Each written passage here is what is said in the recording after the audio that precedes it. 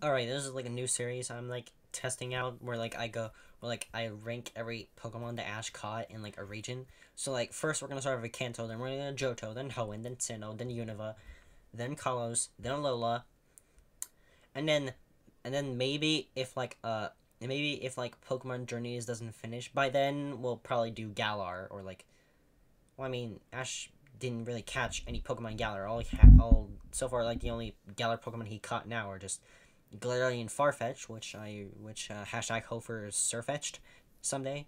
I mean like there have been like a lot of like frequent episodes with like Ash and Farfetch'd, so maybe it'll evolve sometime. I don't know, and Dracovish, which is really powerful, but Ash doesn't know how to use it, or he doesn't even know how powerful it is, because it's the fossil. But whatever. All right, so yeah. So let's start off with number 11. Number 11 is Lapras. Oh, if you didn't know, I'm gonna be combining the Kanto and Orange Islands Pokemon that he caught into like this one list. So yeah, Lapras was just like basically just used as like transportation like during like the Orange Islands and had barely any personality. I mean, all it was is that Ash saw it, like being like tormented and like sad and stuff. So he's like, "Oh, I'll catch you," and he's like, don't worry, you can be with me and live like a happy life." And then later, after the Orange League, he just like released it for just so he could go back with his family. Okay, I get that family comes over like catching Pokemon, but seriously, you couldn't have just like seriously Lapras like just you couldn't just like let Lapras stay with Ash, you know, like that scenario or stereotype. No, but they didn't do that. So that's why Lapras is number 11. Number 10 is Pidgeot. Pidgeot never legitimately won a battle. Like, I don't think it even defeated Team Rocket. And it's just a very basic bird Pokemon. Like, honestly, not Ash's best bird Pokemon. It's even worse than Unpheasant. And Unpheasant is pretty bad. Tell that to Lucier, Zach. He'll agree with you. Number 9 is probably going to anger a lot of people. But number 9 is Butterfree. Butterfree was, like, released for a bad reason, just so we can go with, like, a female Butterfree. Like, and like kind of like the other released Pokemon, like they all just kind of like a stupid. They kind of just like have like a theme. Like they all get released for like a stupid reason that the writers did not include it, but they did for some reason.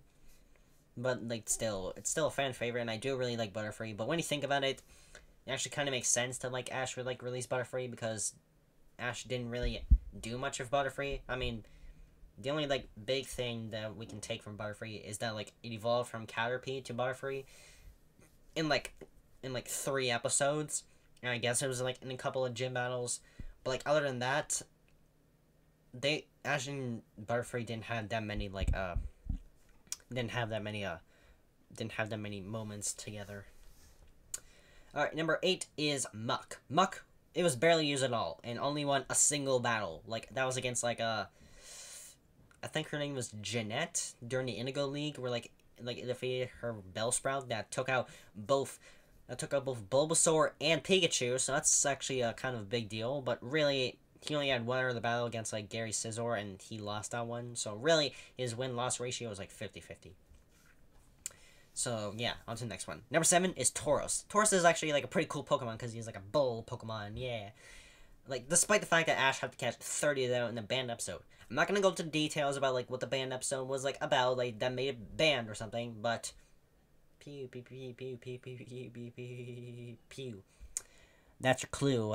Go search up Pokemon banned episodes and you'll see what I mean by that. The innuendo. Yeah.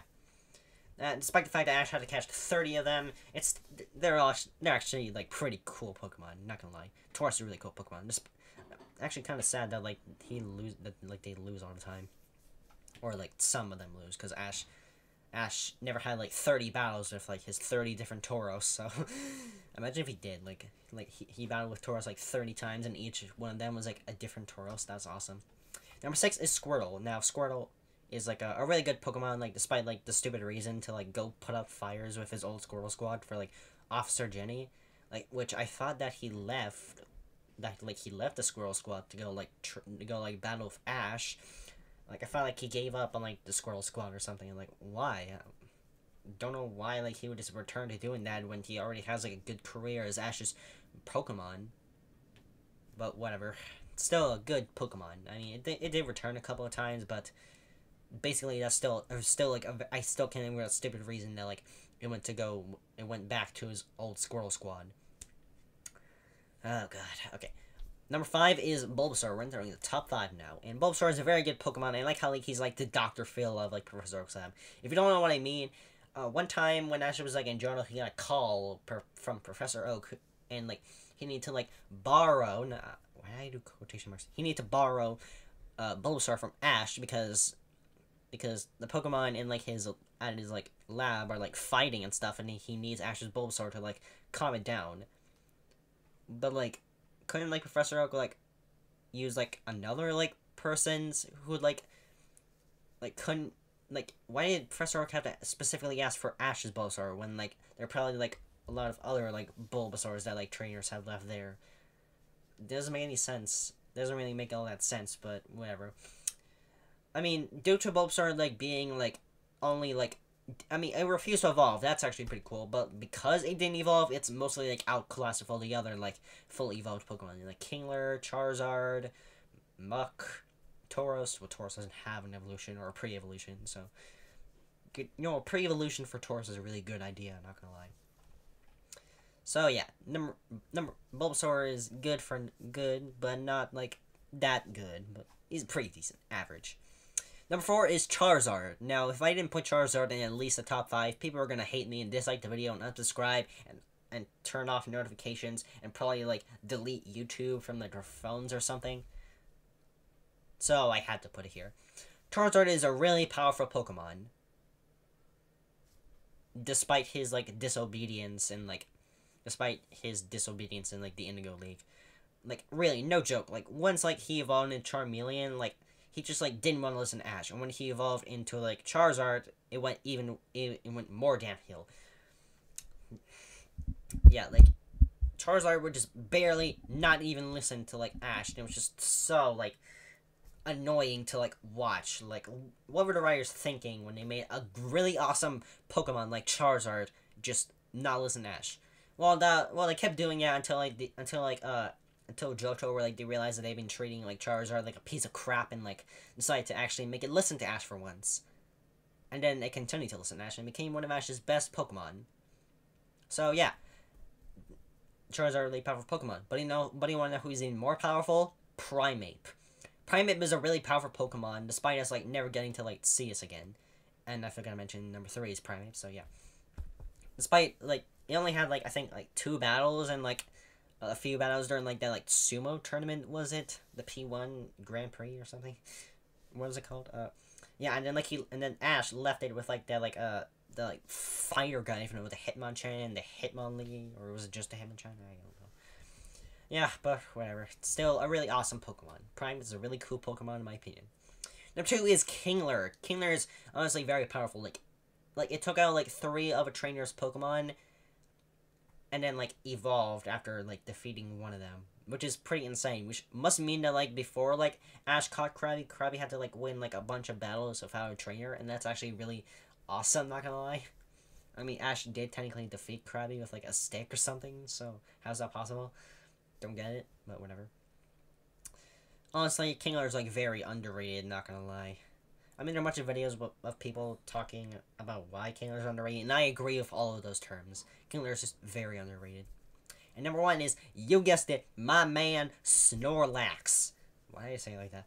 Snorlax is very powerful except in every region except the Orange Islands, because like for some reason, like during the Orange Islands, he was just like asleep for like most of it. Like when he woke up and Johto, he was like, "What did I miss?" Yeah. He was very powerful during like the Silver Conference and like the gym battle against Claire. He was very powerful in the Battle Frontier. You know, like when he defeated 2 fighting type Pokemon, which was Medicham and Hariyama. He was also like very powerful in Sinnoh, even though we only got to see him participate in 1 battle, but he still won that battle. And then I don't think we ever like physically like saw him like again. After like that, he like never had like another battle after that, which is weird because why couldn't we need more Snorlax? Because like Snorlax is really powerful and amazing. We need Snorlax. Give me Snorlax. yeah, so Snorlax is a very powerful Pokemon, and it's number one for my favorite Ash Ketchum Kanto Pokemon. You know, my favorite. Oh my god, my favorite Pokemon that Ash caught in, well, not really Kanto, but the Orange Islands are technically part of Kanto, if you want to call them that. If you want to call that.